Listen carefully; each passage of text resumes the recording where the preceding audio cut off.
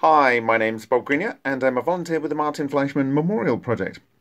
What you're seeing here is a Radioscan 701. It's a pancake mobile beta alpha gamma detector, and it's currently in background mode for beta, and it's been running, you can see, for about an hour and 37 minutes here, and it's settled to 10.3 counts plus or minus 5%.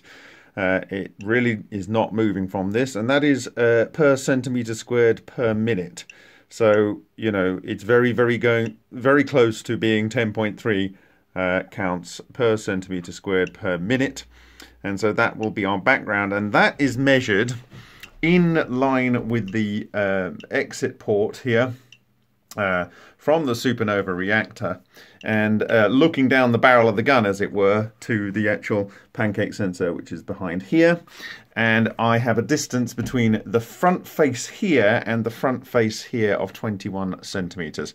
When you have the geometry scales for the inside of here, you'll know roughly where the actual material is that will be being processed.